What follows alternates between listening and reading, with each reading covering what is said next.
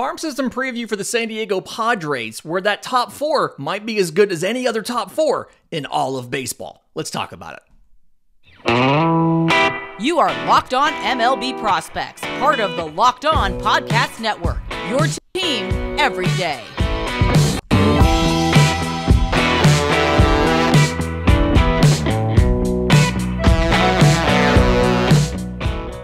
Yes, welcome on in to Locked On MLB Prospects, your home for all things minor league baseball. I'm your host, Lindsay Crosby, award-winning baseball writer and podcaster. Thank you for making this your first listen every single day. We're proudly part of the Locked On Podcast Network, where it's your team every day. And today's episode is made possible by our friends at FanDuel. Make every moment more. Visit FanDuel.com/lockedon to get started. So, as we've been doing these farm previews, the usual pattern that we follow is top prospects in the system, players you might see in 24 at the major league level, and then lower level prospects to watch. And there's a lot of overlap, I feel like, in some of those categories in the Padres system. But the big thing that I took away from all of the prep I did for this is just how good the top three, top four players in this system really are. So your top prospects, catcher Ethan Salas, shortstop Jackson Merrill, left-hand pitcher Robbie Snelling, all three of those guys were in our show where we talked about best catching prospects in baseball, best shortstop prospects in baseball, best left-handed pitching prospects in baseball. All three of those guys made those lists. Those 5, 6, 7 guys we talked about, Padres prospects were in all three of those. And then right-hand pitcher Dylan Lesko, only reason he probably didn't make it was because having Tommy John surgery and being slow to get back and having a limited sample size of production after surgery. Talking about these guys real quick, we've done a lot of stuff recently on Ethan Salas. Not necessarily going to go super into depth on Ethan Salas. There's plenty of stuff in this podcast feed, on this YouTube channel, talking about Ethan Salas. We are going to point out there were people that had questions about Ethan Salas getting pushed all the way to AA in his age 16 to 17 season. He turned 17 on June 1st, technically age 17 season. And I understand both sides of this, right? I understand the argument of this is not only incredibly aggressive for a general manager in AJ Preller, who is an incredibly aggressive general manager, this may be one of the most aggressive prospect moves he's ever made. At the same time, the explanation of they wanted to keep him in that same group of guys as some of those prospects moving up so that he could work with those pitchers, he could learn from those play. Like, I understand that side of the argument. And he had a knee sprain. He only got 9 games in AA San Antonio before his season ended. He'll be healthy and ready by spring training. It's going to be very interesting to see what Ethan Salas does in 2024. One of the biggest storylines, I think, in minor league baseball. And depending on how many guys ahead of him get promoted to the majors, which we expect a lot of them to get promoted early next year, a Jackson Holiday, a Jackson Churio, things like that, Ethan Salas could be the number one prospect in all of baseball by mid-season next year. Right behind him is shortstop Jackson Merrill, and very talented player, 2021 first rounder out of high school.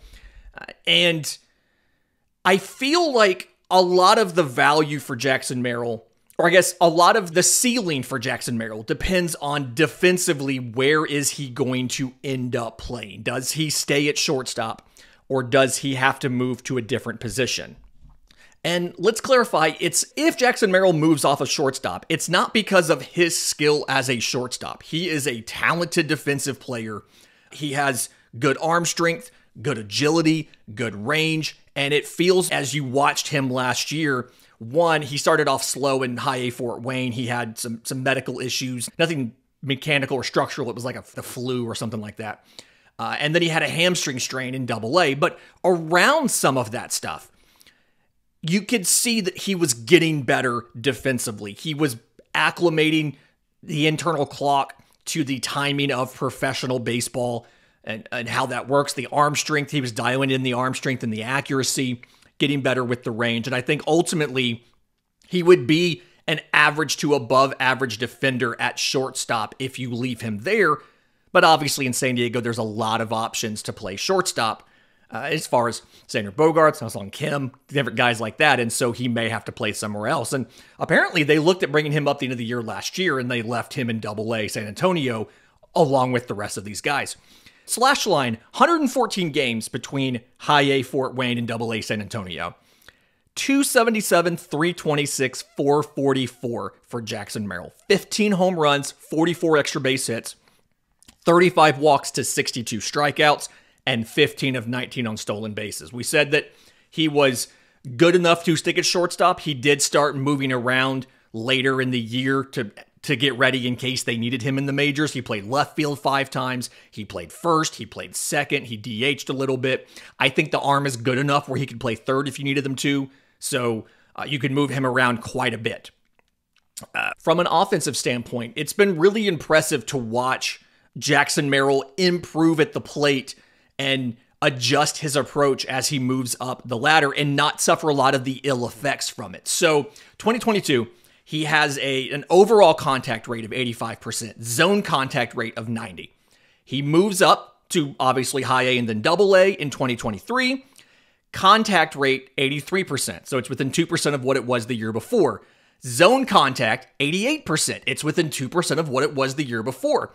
He chased more in 23. It went from like 26.5% to 30%, but his strikeout rate didn't go up. And I'm just really impressed with the contact ability of Jackson Merrill. And he's a guy who's seen as, he's 6'3", 200. He added a bunch of weight right for the draft, but good weight. He's got good exit velocities, both average, 90th percentile, things like that. That he has promising power. And then obviously the contact ability is really good. I do think, and you saw him improve this a little bit last year, I do think he still hits a little bit too much as far as ground balls. He was closer to 60%. He brought it down to about 40%. Still feels like it's a little bit high. I think that if everything clicks for Jackson Merrill, your 90th percentile outcome, right? It's a guy that could bat 300 with 25 homers, probably 10 stolen bases, not a huge part of his game, but really high on the ceiling of Jackson Merrill. And I feel like he showed us the floor is also a lot higher than we thought it would be. So, big fan of Jackson Merrill.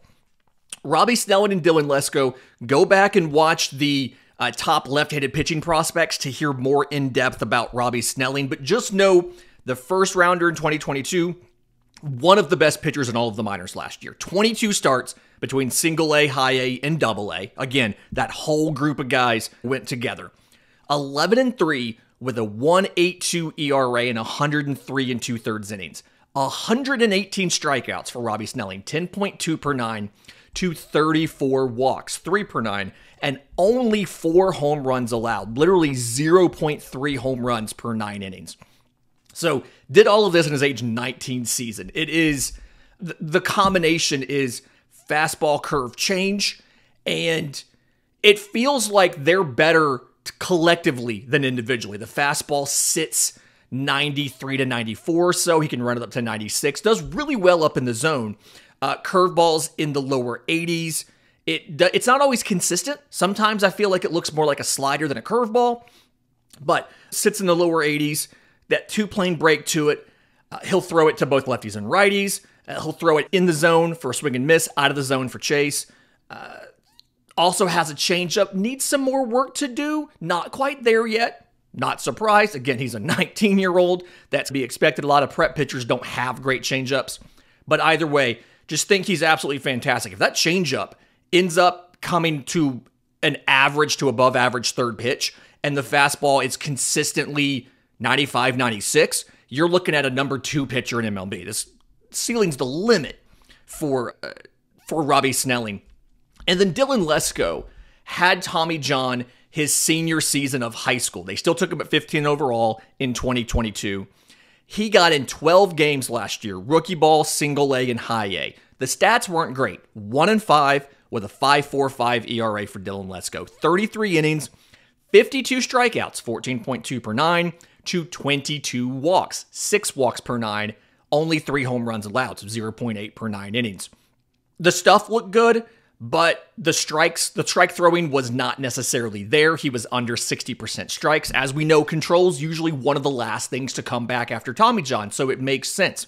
But in the meantime, fastball, changeup, curveball, he was the rare prepper that had a good changeup. Fastball, 95 or so, 20 inches of induced vertical break. Just phenomenal numbers. Very good fastball.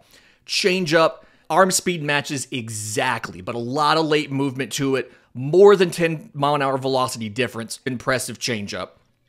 Curveball, mid to upper 70s. It's a vertical breaker. He's not always consistent with landing it for a strike, so something he has to work on. But the potential is there, and the 1-2 punch of those first two are amazing. 2024 is probably the year that Dylan Lesko shoots up into probably the top 5 right-hand pitching prospects in all of baseball conversation, assuming that he's healthy and he performs. In just a minute, let's talk about some of the guys you might see in 2024. I've got 2 hitters and 2 pitchers. We'll talk about them next, right here on Locked On MLB Prospects. But first, today's episode is brought to you by our friends at FanDuel. The NFL season, the regular season's just about over, but you've still got time to get in on the action with FanDuel, America's #1 sportsbook. Right now, new customers get $150 in bonus bets, guaranteed when you place any $5 bet. Like, win or lose, you place a $5 bet, you get $150 in bonus bets. Win or lose, go pick a random NFL game that's coming up to end the regular season, bet on that game, and you get $150 to go out and play with all of the MLB futures that are out there. National League West, the Padres, as of time of recording, are the number 3 odds to win the West, plus 900 for the Padres, plus 750 for the Diamondbacks, minus 350 for the Dodgers. Looking at the World Series odds, you do have Padres at plus 3,800 if you want to go out and get that value play, if you believe in them there. And then player awards, you do have some interesting options out there for player awards if you want to go maybe think, oh, do we have a guy who could win MVP? Do we have a guy who could win Cy Young? Things like that. So go to FanDuel.com/LockedOn. Make every moment more with FanDuel, the official sportsbook of the Locked On Podcast Network. Okay, so I've got 2 position players that I think you'll see in 2024. It feels like it's probably a second half of the season thing, but we're going to talk about them anyway. And it's utility guy Graham Pauley and outfielder Jacob Marcy. Pauley, 2022 13th rounder out of Duke, had a fantastic debut last year in professional baseball. 127 games, single A, high A, and double A. So he went 3 levels, again, following that same group with Jackson Merrill, with Robbie Snelling, Ethan Salas. They all went together. 308, 393, 539 slash line for Graham Pauley. 23 home runs, 60 extra base hits, 60 walks to 93 strikeouts, 22 of 27 on stolen bases. What you need to know here, offensively, he's a left-handed hitter with good strike zone discipline, and I feel like a lot of people were surprised by the amount of power that Graham Pauley was able to generate. I don't necessarily know. I think if a lot of MLB teams had known that his power potential was putting up a 540 slugging percentage, you probably see him earlier than the 13th round. Good strike zone discipline, surprising amount of power, should be able to run high batting averages, and good speed. I say good speed. I feel like it's more so average to slightly above average, and he's so good at stealing bases because he's a very technically sound and instinctual base runner, more so than just getting by on pure speed. And Jacob Marcy's actually in a similar boat. We'll get to him in a second. Defensively for Pauley, he played most often at third base, at 85 games at third base, but he played some second. He played some left field as well, and I think he's probably one of your go-tos, him or Eggy Rosario, go-tos if you have somebody who's injured at the major league level and you need to have somebody fill in. Graham Pauley is an option to come up and fill one of those spots. It feels, again, third base, second base, left field. He DH'd a little bit. You don't use him as a DH. You'd use somebody else as a DH and let him play defensively, but feels like that's his fit on the roster, probably second half of 24. Jacob Marcy, another guy I think you're going to see in the second half, 2022 sixth rounder out of Central Michigan. And everybody knows him now because of what he did in the Arizona Fall League. Last year, 129 games between high A and double A, staying with that same group that moved up. 274, 413, 428 for Jacob Marcy. 16 home runs, 35 extra base hits, 98 walks to 97 strikeouts, and 46 of 55 on stolen bases. Really good contact, really good pitch recognition, wasn't hitting for a lot of power. They asked him to try to hit for some more power. He goes to the Arizona Fall League, 24 games, 391, 509, 707 slugging percentage, 5 home runs in 24 games in Arizona, 18 extra base hits, 21 walks to 25 strikeouts, 16 and 19 on stolen bases. Another guy where base stealing wise, it feels like it's more skill than pure speed, although I do feel like he has more pure speed than Graham Pauley does. In minors last year, he only played center and left. He played a little bit of right field in Arizona. A lot of guys play a lot of different positions in Arizona. I still feel like he's more of a center field to left field option. But with Trent Grisham getting traded and leaving in the Juan Soto deal, it's entirely possible Jacob Marcy gets a look in center field because, again, the contact is good, the pitch recognition is good. You want to see if that extra power production you saw at the very end of the regular season and in Arizona was good or not, like is going to stick or not, right?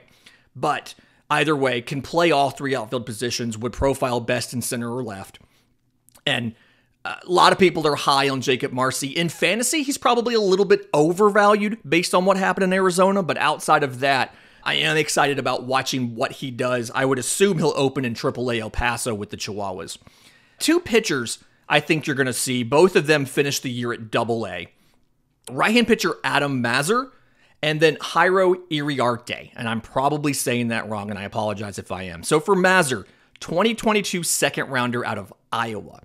Got in 24 games, but 18 starts between high A and double A. And a lot of guys got some workload relief with some bullpen appearances or coming in right after a major leaguer who was rehabbing. And so a lot of these numbers, they didn't start every single game because they may have been the second pitcher in and they came in the second inning or so. But 24 appearances, 6-4 with a 2.81 ERA for Adam Mazur. 96 innings, 90 strikeouts, 8.4 per 9, 217 walks, 1.6 per 9, 5 home runs allowed. Not as eye-poppingly amazing strikeout numbers as you would expect from a prospect who would get into a 30-minute prospect preview, but the control is absolutely fantastic. I feel like there's a little bit more velocity you can get out of there. Fastball sits 93 to 95 or so, but he's got a power slider in the upper 80s. He's got a mid-80s changeup and a vertical breaking curveball. So if you think about the directions of everything, the fastball up, slider one way, changeup the other, curveball down. He's covering all your directions from a velocity band standpoint. Fastball mid-90s, slider upper 80s, changeup mid-80s, curveball is usually upper 70s to low 80s. So he's 4 different velocity bands, 4 different directions. Y'all know everydayers know I'm a big fan of the guys who can do all those different kind of things because it gives you more options. And when you pair that with what I feel is really good control, again, 17 walks, 1.6 walks per 9 innings, you have a guy that could help at the major league level probably sooner rather than later. You did just get a bunch of pitchers via trade, and I don't know how soon you'll need him, but I feel like he can help. Jairo Iriarte, the other guy, 2018 IFA, signed for only $75,000, but 27 games, again, high A to double A, 21 of those were starts. 3-4 with a 3.49 ERA in 90 1/3 innings, 128 strikeouts, so 12.8 per 9, 245 walks, 4.5 per 9, and 4 home runs allowed, 0.4 per 9 innings. The stuff is really good for Iriarte. The fastball sits in the upper 90s. He can touch 100 with it. He's got a 2-plane breaking slider in the mid-80s. He's got a changeup that is a faster changeup. It doesn't have necessarily the same 10-mile-an-hour separation, but it's a really good tunnel with the fastball, and it's a vertical breaking changeup. Instead of having all of that run, it drops instead. So You're not covering every single direction. You've got fastball, changeup, slider on a two-plane, but the velocities are really good, especially on that fastball. And so another guy that they're high on, I feel like there's a little bit of reliever risk there. They're not 100% sure if he's going to be a starter or not. I think he can be. Very excited to see what comes out of Jairo Yarte, if I'm saying that right. In just a minute, let's talk about some of the prospects that are still in the lower minors or just barely made it to Double-A that have some more work to do. We'll do that next, right here on Locked On MLB Prospects.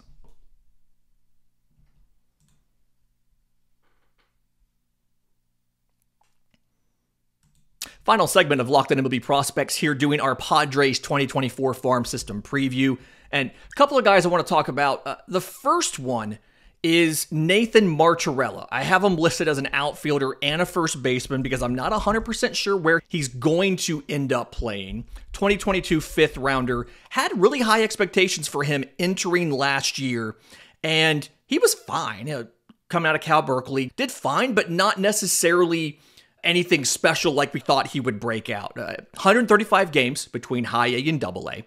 255, 361, 437. 19 home runs, 50 extra base hits, 82 walks to 101 strikeouts, 5 for 8 on stolen bases. Things to note here. Power is really good, okay? 90th percentile exit velocity of 106, plus power right there. He made good contact, not great, but good contact, about 77%. And he did not chase a ton, was below 20%. He walked, had good walk rates and all of that. The issue here is he was a really passive hitter. He swung, I think, just under 40% of the time. And you see those guys who are incredibly passive. You often see some of those guys struggle when they initially move up and they face better pitchers who can more often and more consistently hit the edge of the zone, hit the black, strike them out looking and things like that. So I feel the batting average seems a little bit low. It probably would be a little bit better if he wasn't so passive. He does also hit the ball on the ground a lot.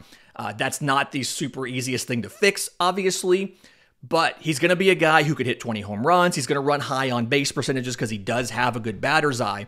Question's going to be defensively, does he play first base or outfield? And how long does it take him to adjust? So watch Nathan Martorella this year. Another guy I was a fan of, right-hand pitcher Victor Lizarraga. And his stat lines are incredibly fascinating. So 2021 IFA, got $1 million, and made 21 starts in high A, so in Fort Wayne, after making 19 starts and 20 total appearances in single A Lake Elsinore. So 4-7 record, 4.09 ERA for Victor Lizarraga, 94 2/3 innings, 78 strikeouts, 7.4 per 9, 234 walks, 3.2 per 9, and 5 home runs allowed, 0.5 per 9 innings. Last year, 3.43 ERA in 94 1/3 innings. So he pitches 1/3 of an inning more this year. He has 95 strikeouts, so 9.1 per 9. That was better. He has exactly 34 walks allowed last year as well, and exactly 5 home runs allowed last year as well. And some of the difference in ERA comes down to unearned runs, right? He allows 48 runs in 2022, but only 36 of those are earned. Defense is worse lower in the minors.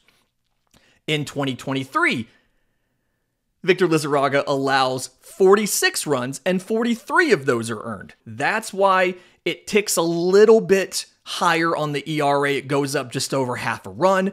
The whip actually came down a little bit. Those stat lines are remarkably similar. And when you look at him and what he does, I feel like another guy, there's still some more growth that you can get here. He's listed at 6'3", 180. And when he just turned 20 years old the end of November, when he gets a little bit more of what some baseball coaches call that man strength as he gets a little bit older, you're going to see the fastball tick up a bit. Right now it sits 92 to 93. He's got a vertical breaking curveball in the high 70s, is his most preferred secondary. Also has a slider and a change. All of the tools are there to cover 4 directions, to cover 4 velocity bands. Just needs to get more consistent with those back 2 pitches, and then needs to have more velocity. So I like I'm really curious to see what he might do this year. A couple other guys to watch for that are really interesting. Also arms. I really think there's a good depth of arms in this system. It's just who can get developed, and then the joke is who doesn't get traded by AJ Preller. So left-hand pitcher Jagger Haynes returned from Tommy John last year. Mid-90s fastball, slider, and a change. I like his stuff. I think he could be somebody when he gets a little farther away from Tommy John and gets that control back that you see after Tommy John. Right-hand pitcher Cannon Kemp. Both of those are with Ks. Cannon with a K, Kemp with a K. 8th rounder out of high school in 2023. 6'6", 225. And I think there's a lot of potential here out of that class last year. Throws a mid-90s fastball. At times, it looked like maybe he was throwing 2 different fastballs. It would cut sometimes. It would run sometimes.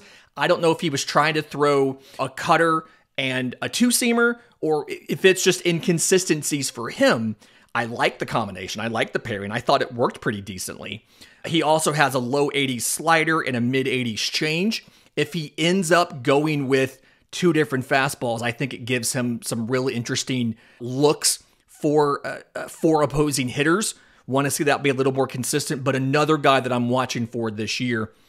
And then, like we do in every one of these farm previews, we've got our 2 dart throws, right? These are our guys that have some promise, have some things to work on, but if you see some tweaks, these guys could take off next year. Sometimes they're on prospect lists, sometimes they're not. No promises there. But the first one, and the one that I like the most of these, outfielder Homer Bush Jr., 2023 4th rounder out of Grand Canyon, and 44 games between rookie ball, A ball, and Double A. 325, 422, 440, 3 home runs, 12 extra base hits in 44 games for Homer Bush, 20 walks to 24 strikeouts, and 22 of 24 on stolen bases. He averaged a stolen base every other game in his major league debut last year. He's 6'3", 200, and I think the question you have here, the big overarching question for Homer Bush, is the power, right? He was entering the draft, he was seen as a guy who was severely lacking in raw power. And obviously a 440 slug is not terrible. It's 3 home runs in 44 games, isn't also that great. So where does that power ceiling end up? But outside of that, he's got good speed. He's got good contact ability. He's a pretty good defensive outfielder who can run the bases really well. And even if he's not necessarily an everyday regular, he's the kind of guy that there's always a role for defensively sound, speedy outfielders that can make good contact, can reliably make contact. There's always a role for those guys on major league rosters. He played 16 games in center and 20 games in left, so you're worried about his arm being a little bit limited, but he's a guy, if you get some power development, and I don't know how likely that is after 3 years of college, but if you can see some power development in 2024, he could hit the prospect rankings and move up simply because he offers so many other aspects of his game, right? The other guy, infielder Marcos Castanon. I believe that is right. There's a tilde in that name, so I'm doing the best I can here. But 2021 12th rounder out of UC Santa Barbara. And 131 games last year. Again, high A to double A. That was, they wanted to get these guys into San Antonio. 284, 345, 468. 17 home runs, 57 extra base hits for Castanon in 131 games. 47 walks to 119 strikeouts, 1 for 1 on stolen bases. Infield option, right, played third base, played second base, hasn't played shortstop in a while, so he's listed some places as a shortstop. The Padres have never played him at shortstop. The last time he played shortstop was in college. They've played him at first, they've played him at second, they've played him at third, but last year it's been mostly second and third. Really good hit tool. Contact rates over 75%. Exit velocities are good, but very aggressive approach. He's swung over half of the time. And so I think that there's probably a little bit better power potential out there if the swing decisions it's a fine line to walk, right? You don't want to be too passive, but I think in this case, you absolutely can dial it back a little bit and not settle for suboptimal contact, and you'll probably have better outcomes. So I think his is maybe a little more fixable than Homer Bush because his is more of a swing decision correction than it is a physical power, adding power thing to do in the offseason. But Marcos Castanon can be an infield option. Again, second base, third base, probably some first base. He's only 6 foot tall, but that's good enough for first base if he can just work on the swing decisions a little bit. Fantastic week this week. We have 2 more of these to go, Diamondbacks and Dodgers on Friday and Saturday. We are still doing Monday mailbag, so if you have a question for the show, I'm on Twitter at Crosby Baseball. Show's on Twitter at Locked On Farm. Every other way to reach us, it's in the episode description. It's in the show notes. Until tomorrow's show, remember, it's always a great time to pay a minor leaguer.